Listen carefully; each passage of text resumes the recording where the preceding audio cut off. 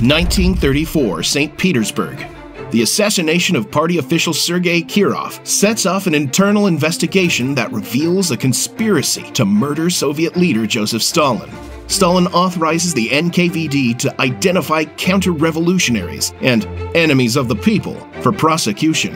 Imprisonment, torture, violent interrogation, and execution serve as tools of the party apparatus in an unprecedented act of political repression.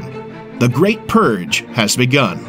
Government officials, Red Army officers, intelligentsia, and peasants are accused, rounded up, and quickly executed or sent to the Gulag. 4 years later, Stalin brings an end to this campaign of terror, and the NKVD leaders who carried out his orders are sentenced to death. Whether driven by genuine fear or ruthless ambition, Stalin exploited the Great Purge to legally consolidate his power at the cost of nearly 700,000 lives.